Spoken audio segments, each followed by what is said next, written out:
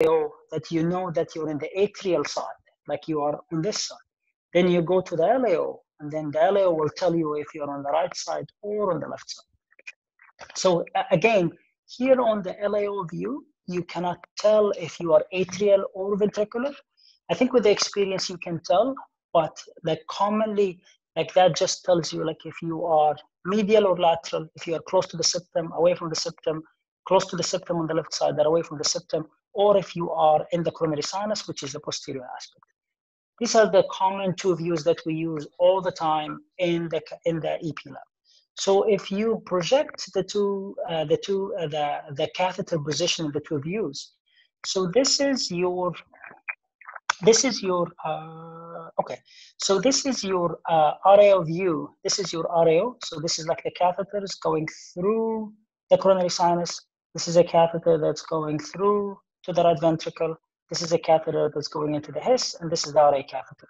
Now, if you go into LAO, so you see like the right ventricular catheter here, like it's well like displayed in front of you. So you can see that this is the atrium, this is the ventricle that's coming through the IVC, and it's like displayed in a full length in front of you. But if you go into LAO, the RV catheters get shortened, and you can see that the septal, the His catheter is actually facing you. And that tells you that you are in the LAO. You can see that like your coronary sinus catheter is well, like it's like in full display into the coronary sinus. So these are the common views. So this is like your RAO. This is like the His catheter is close to the His region, which is the anterior lower septum. This is your coronary sinus, the coronary sinus catheter. And sometimes it can be quite foreshortened, but the clue is the RV catheter is very well displaced without any foreshortening, and your right atrial catheter. And the LAO, the coronary sinus is well displaced. The CS and the RV catheters are kind of foreshortened because they are coming toward you. So they are foreshortened. So we all know this. This is like your simple ECG. And when it comes to the intracardiac tracings, what we do is just like we are just spreading this ECG. Like if you're doing your ECG at a paper speed of 25 meter per second, we're doing it like, let's say, at 200 meter per second. So we are just spreading the ECG like into like we're just like spreading the P and the QRS complexes, and we add few catheters on top of it so we can see the exact progression of the electrical activity within the heart. So the impulses start like at your SA node. This is like a normal sinus beat. So the impulses start at the SA node. And which catheter is closer to the SA node? It's like your high right atrial catheter. And like in this example, so this is like your catheter in the atrium, which is high right atrial catheter. This is your P wave. And at the beginning of the P wave, you see a signal there because the impulse started there. Then the impulse will spread through the right atrium into the septal region where you have the His bundle catheter. So, if you remember, I said that the His bundle catheter is in a unique location. It records atrial signal, it records ventricular signal, and it records His bundle signal. And because the impulses are coming from the high right atrium into the lower part of the right atrium, you will record an atrial signal. And if you see, you will record an atrial signal. Start at the SA node, you recorded something in the high right atrium, and then the next catheter that sees electrical activity is your His bundle catheter. You can see the atrial signal, and then you see this very sharp deflection that you see only at the His bundle catheter. And this is like the His bundle signal. This is why we place the catheter in this location, because that tells us that the impulses are going this way. And it's not using any other shortcut to get to the ventricle. And then once it reaches the His bundle catheter, the impulses will go through the His-Purkinje system. And the ventricle gets activated. Once the ventricle gets activated, you see a ventricular signal at your right ventricular catheter, at the His bundle catheter, and also you see your QRS at the same time. So it's just very simple, but I think knowing the location of the channels, of the different channels, and having like a more of a mental image of where these catheters are positioned, this will help you a lot. So as a common approach, when you look at EGMs, like I think just like as a simple approach, you just want to orient yourself. You want to look at the surface ECGs, and you also want to look at the channels provided. And I'll explain things to you. And then once you know like the layout of the picture in front of you, then you can look at the rhythm itself. You can say this is like an ambient rhythm, like let's say a sinus beat, a tachycardia, a bradycardia. Then you see if you are pacing, because what we do in the electrophysiology during electrophysiology study, we observe normal ambient conduction, like a normal rhythm, and then we stress the rhythm with different form of pacing, with the medication, just to pinpoint the arrhythmia mechanism, and then we apply it. That's what we do. So let's take this tracing. So you just want to orient yourself from the beginning. So at the beginning, you have your surface ECGs. You have 1, 2, and V1, and these are like the common ECGs that we used to plot during our electrophysiology study, because V1 usually tells us if it's a right bundle or left bundle. 1 and 2 tell us like 1 tells you the vector from right to left, and 2 tells you the vector from like anterior versus posterior. So this is what we usually utilize, 1, 2, and V1, but like different labs use different leads. And then usually most of the labs will project the channels this way. So the top, you have your high rate atrial catheter, which is this one, then the Hess bundle catheter, and usually people will display 2 channels because it has 2 different bipoles. 1, 2, as if you remember, 1, 2 is always the distal bipole. So 1, 2 is the distal Hess, and 3, 4 is the proximal Hess. And then the next comes the coronary sinus catheter. The coronary sinus usually start with the proximal coronary sinus because this tells you about the septum. This tells you about the septum. So CS910 is also close to the septum. And then you go from CS910 all the way to the CS12. And lastly, at the bottom, usually you have your RV catheter. So if you look at the impulses, so if you look at the channels, this is your P wave. Like you did not expect your P wave to be this broad and slowed, but like just remember, like we are spreading like the paper speed. So this is your P wave. Oh, sorry. Sorry guys. So this is your P wave. So a P wave starts here at the high rate atrium.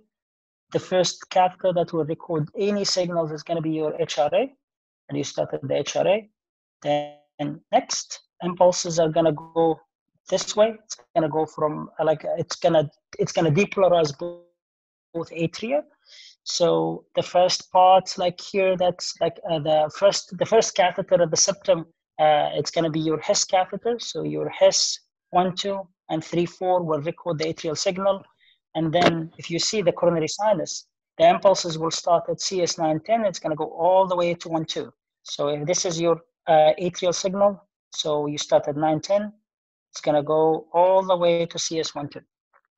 And then, like at the same time, like the impulses did not stop only at the A, like at the same time, the impulses from the A will go to the Hess bundle region. And then you will record your Hess catheter, the Hess signal at the Hess bundle catheter. Then once you reach the ventricle, you will get like your V signal at the Hess, at the RV, and you will get your QRS at the same time. Any questions?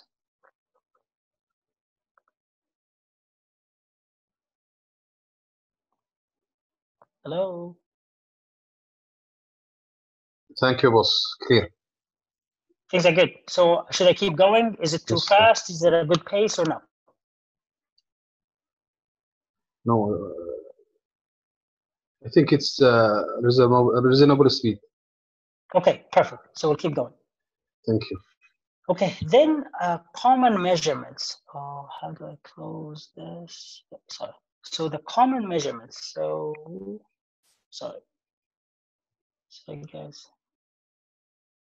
Okay, so the things that you really need to know as a cardiology trainee, like I think so when it comes to like when we did our Royal College exam, we were not supposed to know these. Like I don't think that like it was part of the Royal College objectives for the exam. But like every exam body have different views, and I think here in Saudi you're expected to know some basics of electrophysiology study. And I will be very surprised if they're gonna ask you something outside this slide. So there are like some common measurements that we always measure. We measure the A to H interval, the H to V intervals, and then we do some pacing maneuver, ventricular pacing and atrial pacing. And I'm going to show you some arrhythmias, bradyarrhythmias and tachyarrhythmias that you guys need to know. And that's it. So when it comes to the common intervals, the two intervals that we measure is the A to H interval and then the H to the V interval. So the A to H interval, the one thing that I want you to remember, AH interval is a local interval. It tells you about the speed of conduction within the AV node. So you measure it because it's a local interval, you measure it at the Hess bundle catheter. So the way that you measure the AH interval, so you measure it like at the Hess bundle catheter, either the Hess 1, 2 or 3, 4 proximal or distal, and you start from the beginning or the sharpest component of the A to the sharpest component of the Hess. That's your AH interval. So as I mentioned, it is a local interval. It is measured at the Hess bundle catheter because the Hess bundle catheter is where you see the Hess bundle signal. And it's from the sharpest A to the sharpest Hess signal. And usually it's from 55 to 125. That's your AH interval. So then the HV interval, and the mistake that a lot of people make, even cardiologists, even electrophysiologists, I see this mistake made all the time because people think that they know how to measure it. And believe me, a lot of people measure it wrong. So if you think about the AH interval, it was like a local interval. You measure it at the Hess channel. So intuitively, you think that the HV interval is the same. It's from the Hess to the V at the Hess channel. But the proper way of measuring it, like you start from the Hess as you expected, but the V, it's from the beginning of the Hess to any V. So what I mean by any V, this is how you're supposed to measure the HV interval. You draw a line on the Hess, and then you draw a line on all the V's, and you see where is the closest V or the earliest V. And if you see here, probably the earliest V is the QRS, or the same time like it's the RV catheter. It is not the Hess channel V. This is how you measure your HV interval, and I'm going to explain to you why it is very important to measure the HV this way. Because as I mentioned, the HV is not a local interval.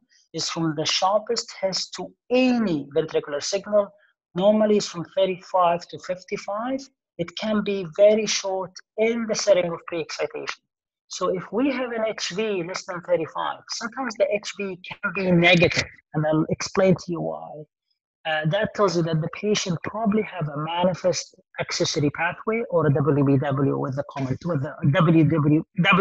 WBW pattern with the common wording that everyone uses. And if it is too long, that tells you that the patients have an advanced conduction disease. And if it gets more than 70 or close to 100 milliseconds, that's a sign that someone needs a pacemaker. So why it is important to measure the HV interval this way? So just imagine that you have an accessory pathway that conducts from the atrium to the ventricle. So this is your accessory pathway. So this accessory pathway will bypass your AV node and your Hess signal. So let's say you have a sinus beat. So the sinus beat comes in and it bypasses the AV node into the ventricle.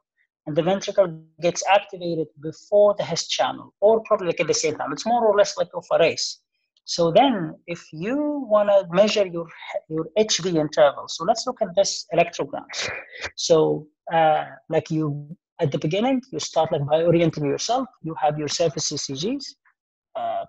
Surface ECG, you have lead 1, 2, and V1. Then if you see the RV has been moved to the top, HRA is here. This is your Hess, distal and proximal, and that's your coronary sinus. So you start by having like, so you start like, this is like your P wave. So yes, so this is like your P wave. Your P wave is here. This is your high rate, like the high rate atrial catheter. And you see this is like your atrial signal at the Hess. And this is your Hess. This is like the sharpest deflection of the Hess. That's the Hess bundle signal. And that's your ventricular signal. And you can see like your ventricular signal also like at the RV apex. So if you want to measure your HV, so you drop a line on the Hess. So that's like your Hess signal. And then you drop a line on all the V's. And if you see, probably like here is easy because the earliest V happened to be most likely at the beginning of the QRS complex. But like at the same time, the V was okay. Like if you like it's at the same time at the Hess channel too. But this is the proper way of measuring it. So this is your Hess, and you put a line and you draw and you measure the interval to the beginning of the QRS complex, and that's your HV. And here, if you measure your HV, the HV here is very short because the ventricle got activated through the accessory pathway before it got the normal delay at the Hess channel. So that's why you have like an HV interval of being short because the ventricle has been pre-excited through the accessory pathway. So if you see a short HV interval, that tells you that you have an accessory pathway. So the other possibility, if you remember, I said that the HV can be negative. Sometimes the impulse goes through the accessory pathway very rapidly and activates the whole ventricles before it even reaches to the Hess. And then you will see the Hess signal is within the QRS complex. That tells you that like, you have a negative HV or an HV sometimes of 0 or negative. That tells you that the ventricle has been pre-excited by a pathway that is not through the AV node, and it's only like for your knowledge, that's a sign that you have a manifest pre-excitation or you have an accessory pathway that conducts from the atrium to the ventricle. Makes sense? Yes. Okay, so keep going. So then ventricular pacing. So when it comes to ventricular pacing, so what we do in the electrophysiology study, because like we look for HV interval at baseline to tell us if we have a pathway that conducts from the atrium to the ventricle. But sometimes the accessory pathways can be present and they don't conduct from the atrium to the ventricle. They only conduct from the ventricle to the atrium. So some of the pathways are only capable of what we call retrograde conduction. So, and this is something that you cannot see on a surface ECG. So we do the pacing to know how is the conduction spreads from the ventricle to the atrium. So here, like again, orient yourself. So this is your surface ECGs. You have 1, 2, V1, and here also we have V6. We have an RV catheter at the top, HRA. Then we have the Hess distal, proximal, and we have the coronary sinus, and they took off like CS910 here for whatever reason. So now, is this ambient rhythm or this is pacing? This is like, I just want you to be familiar with this. This is the pacing artifact. So they're like, if we are pacing from a channel, you will see this pacing artifact, like it's more like a square. And you can see the pacing stimulus like on the surface ECG. So this is your right ventricular channel, and you're pacing from the right ventricle.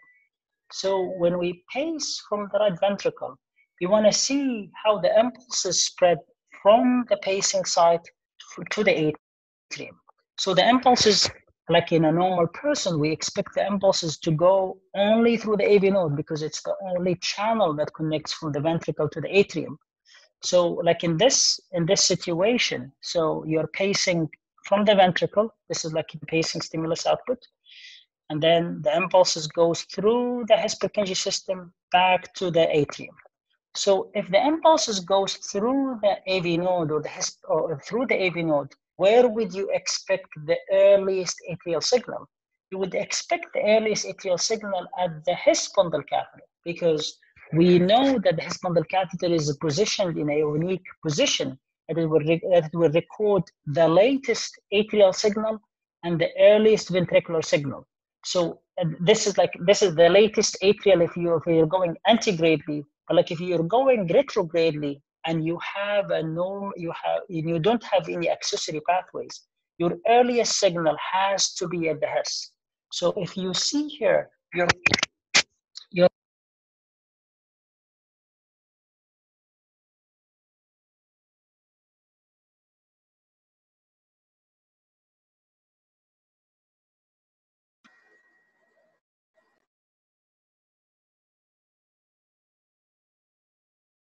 Excuse me, Dr. Fahad. I think we don't hear you anymore.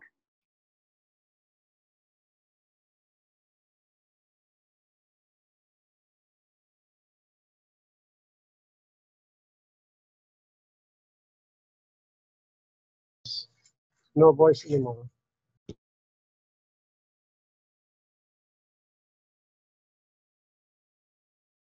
في مشكلة بالصوت عندك يا دكتور.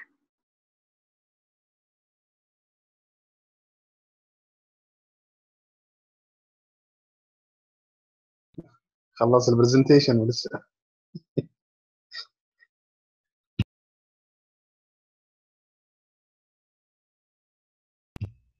ممكن تتصل عليه تلفون الله يحفظه. شغال يشرح وشكله شغال يشرح.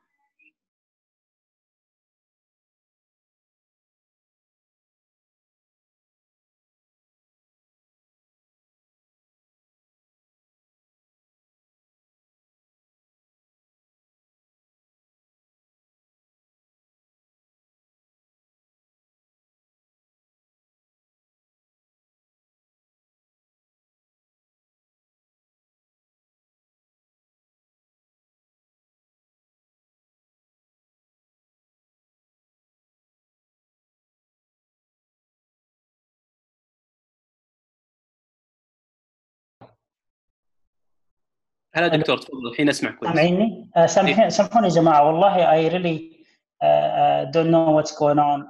I'm doing my best والله فسامحوني على ال technical issue can happen. الله يعطيك العافيه. طيب. Okay guys, so here like what we are doing, like we're pacing someone is okay, it's okay, perfect.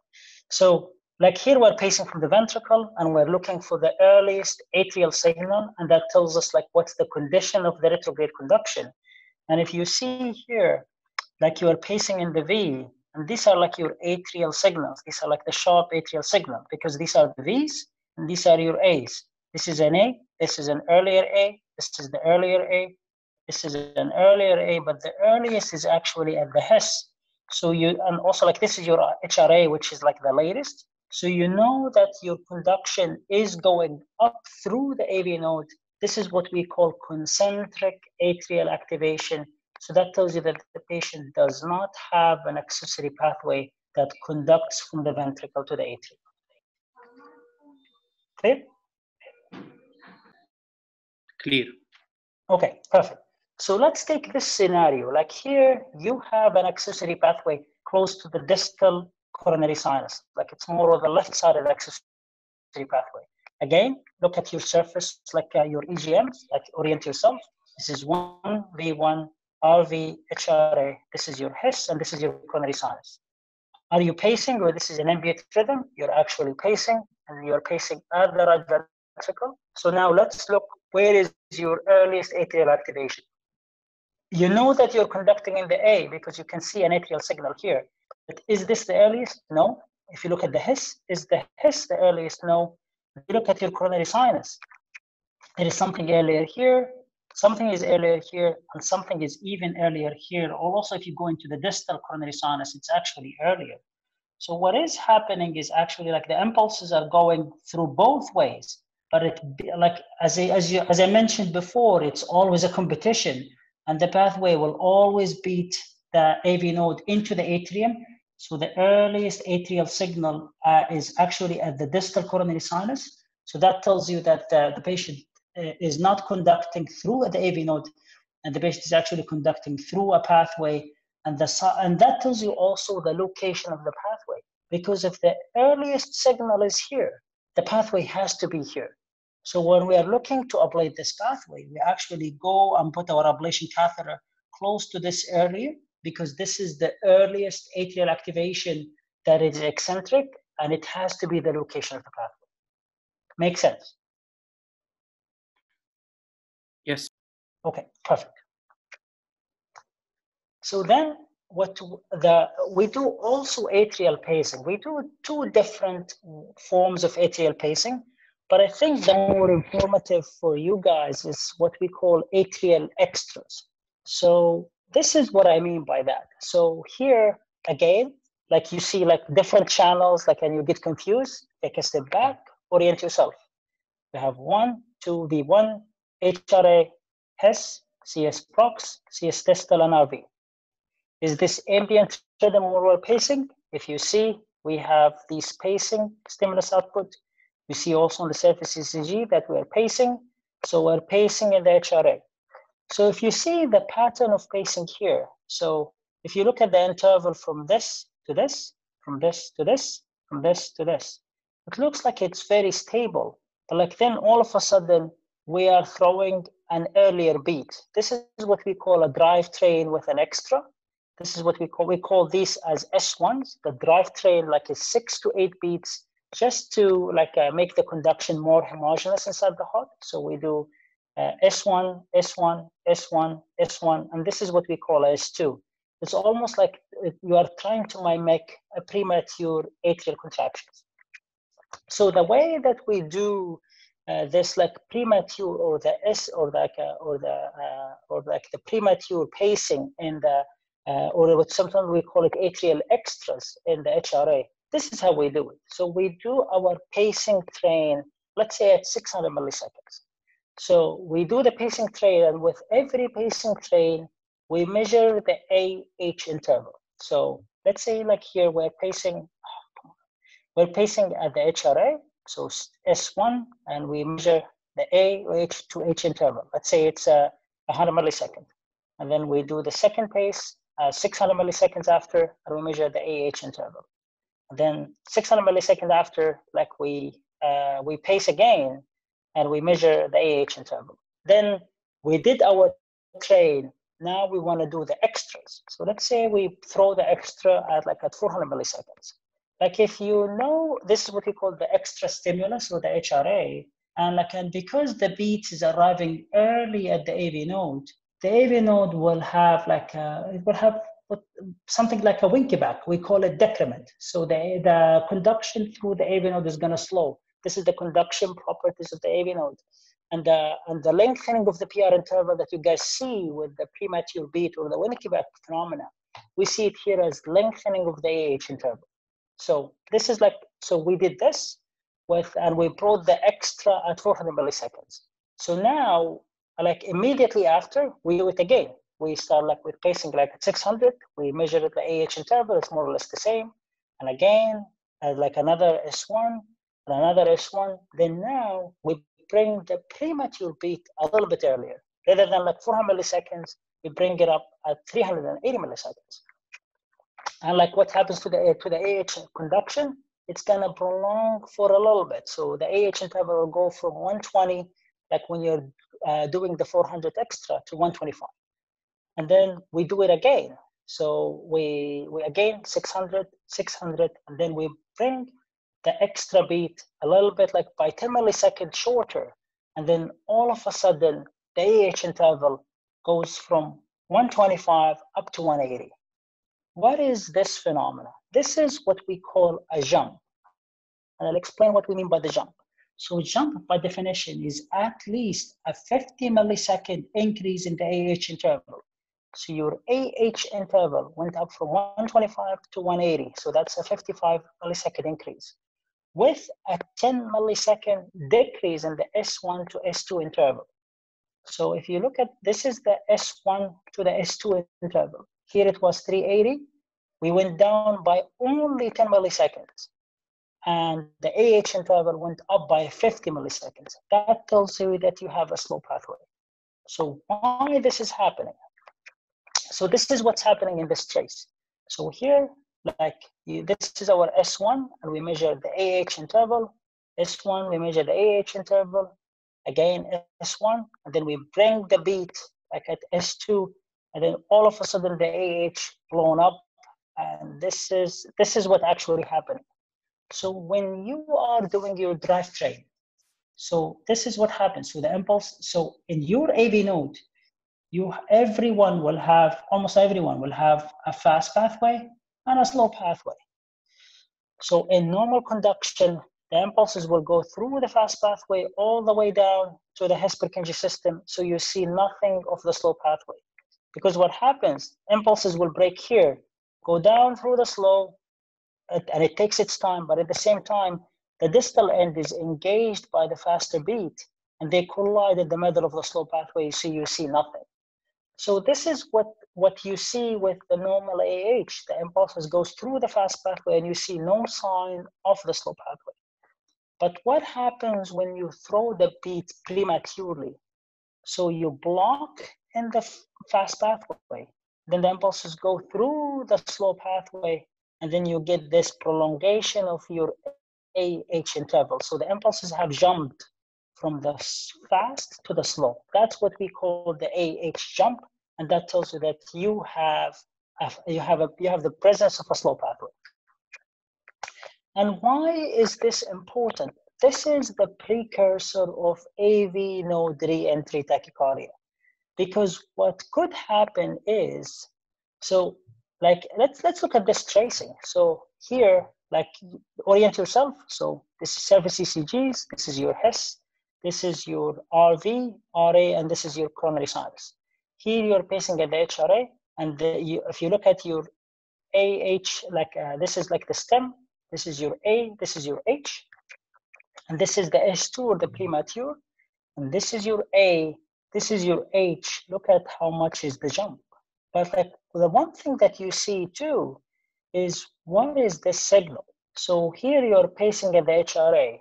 So this is your pace in the HRA, this is a pace in the HRA, and then all of a sudden you see another signal at the HRA that happens almost like at the same time at the ventricular signal. So you had a jump, then all of a sudden you have a signal in the right atrium. So what actually happened is that the impulse that went down through the slow pathway and gave us this humongous AH interval went back up through the fast pathway and conducts back into the atrium. This is what gives what we call an echo beat. So you have a jump, impulses have jumped antigradely from the fast to the slow. Then the slow, by the time the slow reach here, the fast have recovered, and the impulses went back up and conducted to the atrium. So this is what we call an echo beat, and this is a one beat of AV node re-entry. So you have a re-entry within the AV node. You went down through the slow pathway, and you went up through the fast pathway. This is why this AH interval is important, because this is what we usually see. This is how AV node re-entry tachycardia starts.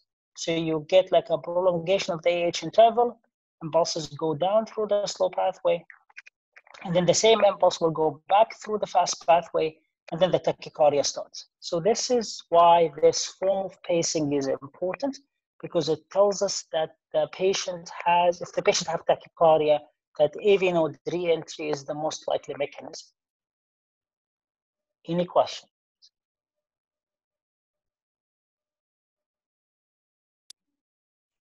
That's okay.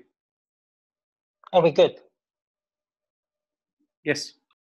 Okay. Nasser, it's not only you. I just want to ask if everyone else is okay. Floor is open for everyone. That's fine. تمام دكتور يعطيك العافيه تمام. Okay. Perfect. Okay.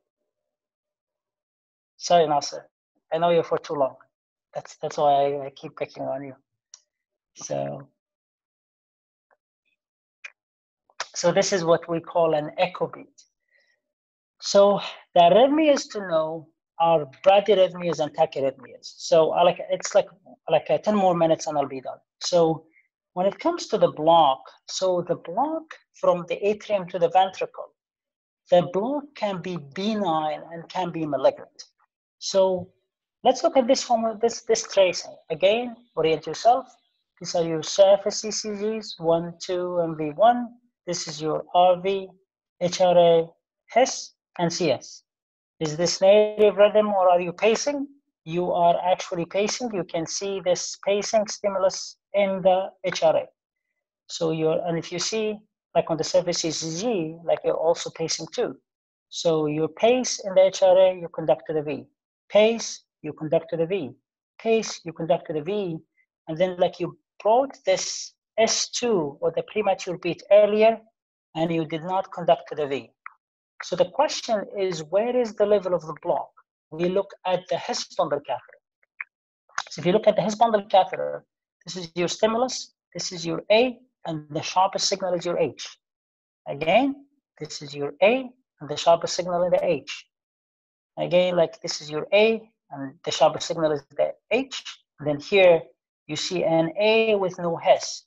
So the block happened at the proximal part of the AV node. The block happened within the AV node. And that tells you with a premature beat and a block happening within the AV node, that tells you that this form of block is benign and the patient does not need a pacemaker. And this, we see this almost like at every EP study. The pathological block that is really scary is this one. So this is like from a paper because I couldn't find an infrahisian block in my collection. But like just again, orient yourself. So this is a surface ECG, and you see that the QRS complex is relatively wide, and this is like a P wave, and there is probably like another P wave here. If you're not sure, you look at your the other channel. This is your HRA, and this is your HIS. So you know you have 2 QRSs and you have 4 A's. So you have 2-to-1 conduction. So this one conducts, this one is blocking. This one conducts, this one is blocking. So the question is, where is the block happening? So let's look at the HIS channel. So here, this is your A, this sharp part is the HIS, and this is your V. Okay, so that's good. Let's look at the beat that blocked. So this is your A, this is your HIS, and there is no V. Again, it's the same pattern that happens here. That tells you that the block is distal at the conduction system. And this is like a very bad sign that this patient is at a very high risk of developing complete heart block, and the patient needs a pacemaker. This is a form of infrahisian block.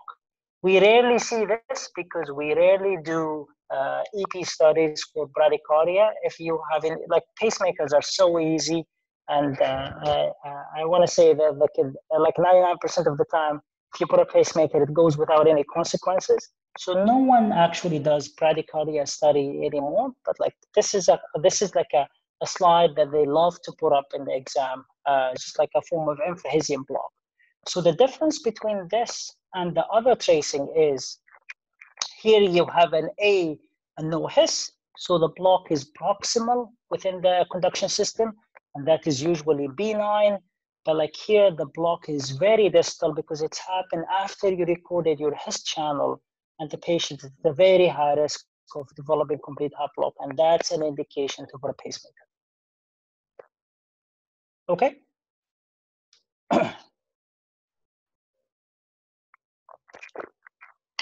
So when it comes to tachyarrhythmias, so I just want to show you 2 tachyarrhythmias that they love to ask about in the exams. So let's look at this tracing. So I know like it's a lot of signals. Just step back and orient yourself.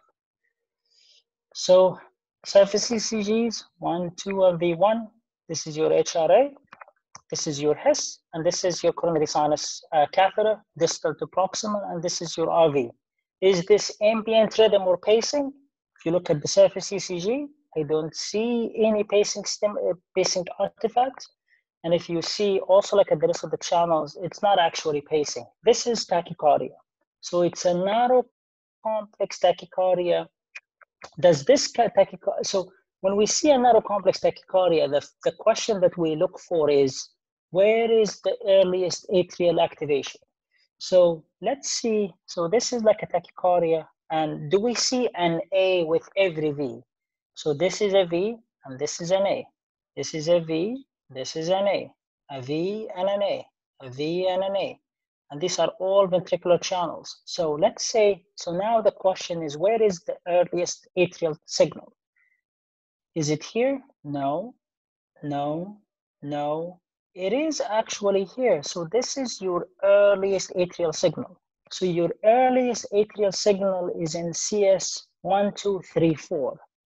So what does that tell you? It's exactly the same as what we discussed with ventricular pacing. So what is actually happening here?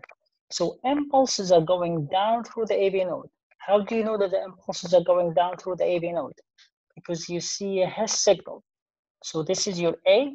This A conducts to the Hess, and then the Hess conducts to the V, and then the impulses has to go back to the atrium through a pathway. Why we say through a pathway? Because there is like no normal reason that you have the earliest atrial signal during a tachycardia at CS12. This is almost like ventricular pacing. We're almost like pacing in the ventricle. So, and you see that the earliest signal at CS34. So this has to be an AV re-entry, or AVRT. So here, impulses go down through the AV node because you see like you have a Hess activation, and then ventricle gets activated. Then the atrium, it's a re-entry, so the atrium has to get engaged. And how is the atrium being engaged? It's being engaged first at CS 1, 2, 3, 4. So that tells you that the patients have a pathway here. The patient have an AV re-entry tachycardia. Any question? They love to bring this up during the exam. They just love it. I don't know why. Is it an accessory pathway? Yes, that's an accessory pathway. Exactly. So you have an accessory pathway. So, but like this is like how AVRT presents. We always think about like AVRT, like accessory pathway as like a pre-excitation. But the majority of the tachycardias are actually, the pathway is being used in a retrograde fashion. So they will present with a narrow complex tachycardia. It's narrow because impulses go down from the A to the V through the Hess-Purkinje system. So the QRS complex is narrow, but because it's a re-entry, the impulses have to go back to the atrium, and the way it goes back to the atrium is through the accessory pathway. This is like AVRT. This is accessory pathway mediated tachycardia. Okay. You mean orthodromic AVRT, orthodromic. This is the typical one. This is the typical orthodromic. Antidromic is rarer. So the other format, so the antidromic, the impulses goes down to the accessory pathway and goes up the AV node. But what would you expect the QRS complex to look like? Will it be narrow or wide? It will be wide. Yeah, exactly, because that's a different. And here, is it narrow or wide? This is narrow. So narrow. This is a narrow complex tachycardia. And also, okay, the other question, because you brought that up. If you have an antidromic tachycardia, what would you expect your HV to be? Normal, short? Short. It should be short. And if you measure your HV is probably going to be normal. Clear. Okay.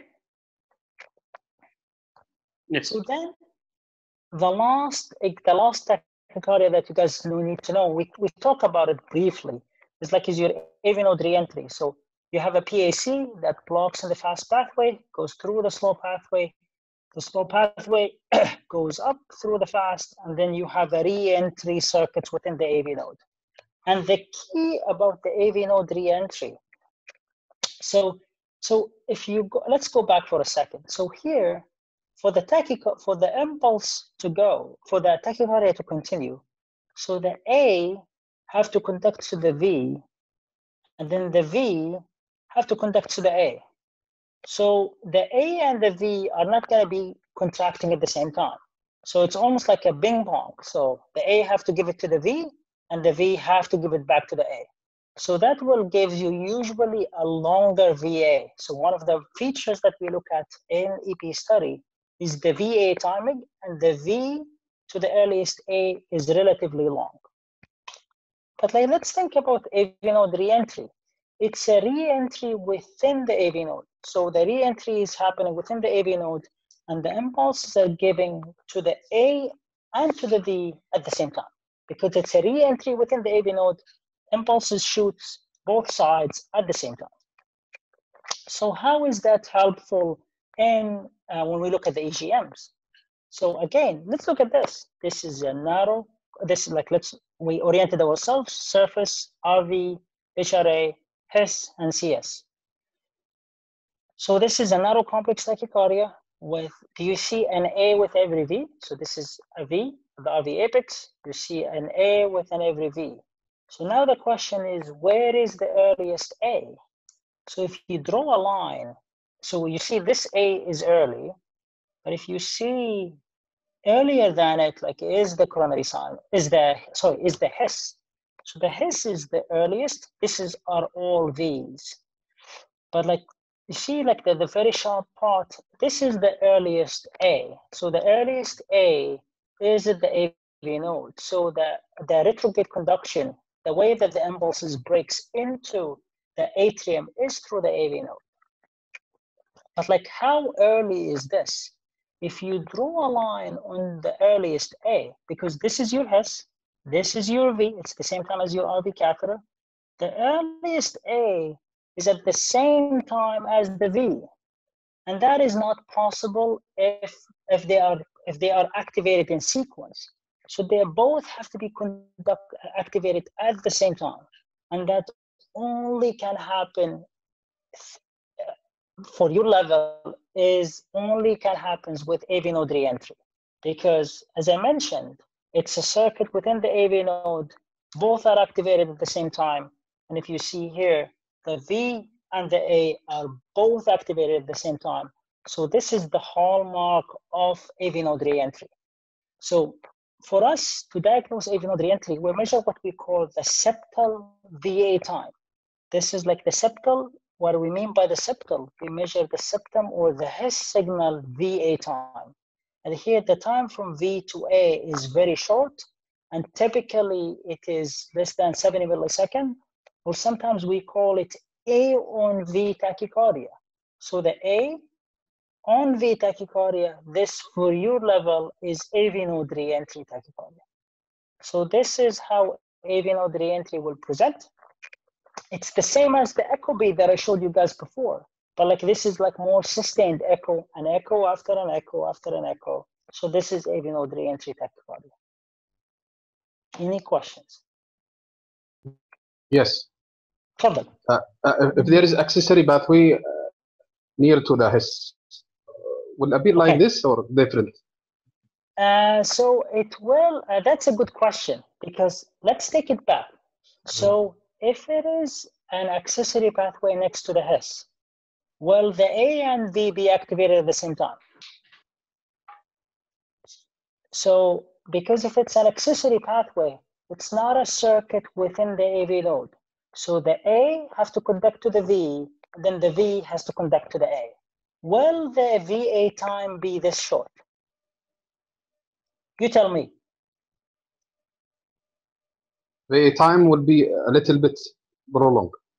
Longer, exactly. So that's the hallmark. So when you have the VA, so the earliest activation, as you mentioned exactly, so the earliest activation could be at the HIS if you have a pathway next to the HIS, but the VA timing will never be this short. Because this is short, it's not because the proximity of the catheters. It is short because of the mechanism of the tachycardia. It's almost like a focus within the AV node, and the focus fires up to the atrium, down to the ventricle at the same time. So that's why the VA, it's not an actual timing. There is no interval between them. This is like just like a coincidence, like that we're recording them at the same time. But like if you have an AV re-entry that using a pathway close to the His, so the A have to conduct to the V have to conduct to the A. So so they have to wait for each other. So the V to A will be longer. That's a good question. That's a really good question.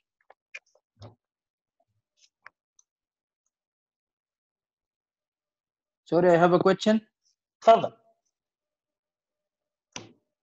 Regarding this vertical line in comparison to the surface ECG, okay, is with the B wave or it's the QRS complex?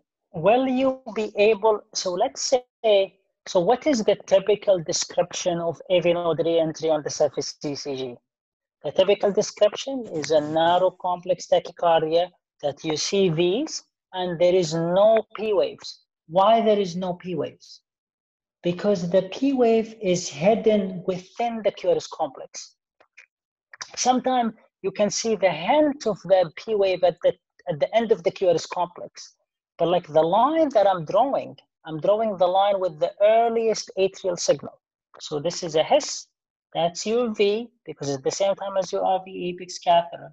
And this is your right atrial catheter, but you want to see the earliest. What we care about in arrhythmia is what is your earliest atrial signal. And here the earliest atrial signal is at the His, because this is distinct. This signal is distinct from this. This is your earliest A, and this is the A that I'm drawing a line on. So I'm drawing a line to the earliest A, which is here. And if you see the timing of the earliest A is within the QRS complex. So would you expect to see a P wave on the surface ECG? You may not, because the P wave is happening exactly at the same time as the QRS complex.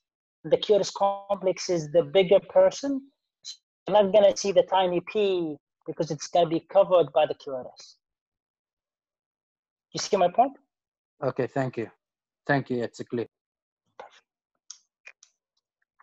So this is like just a summary slide. AH interval is a local interval that's measured at the His channel. HV is from the His to any V. If it's too short, pre-excitation, too long, predicts hot block. Pacing maneuver, we pace at the ventricle, and we look for the earliest atrial activation. If the earliest at the AV node or the His bundle catheter, we call it central. If it's somewhere else, most likely at the CS, we call it eccentric. Atrial pacing, we do atrial extra stimuli, and that's the definition of the jump. And then the arrhythmias, for you guys to know, it's AV node re-entry. It's a narrow complex, A on V, short timing, AVRT. It's a narrow complex, long VA, as I mentioned, like it's almost like a ping pong, and you have eccentric atrial activation. So I think this is what you guys need to know for the exam. It can be more complicated, but this is like just like a simple 101 introduction to electrophysiology study. Any questions? Thank you, sir. It's a wonderful presentation. I just want to clarify one thing. Just to clarify my concept about this, when we were looking for benign block at the level of bundle of His, you mentioned that if there is A but no V and no H and no V, so it means that this patient doesn't need a pacemaker. So it is Ranke-Bach type block or any what sort of block? This is like more like a Ranke-Bach type block. Thank you. That's a Ranke-Bach type block. But to be honest, I don't like to say the Ranke-Bach because I can show you examples of an infrahisian block that looks like a Ranke-Bach. But I think for you, this is like as you mentioned, you see an A with no His. This is the benign Ranke-Bach type of block. Thank you, sir.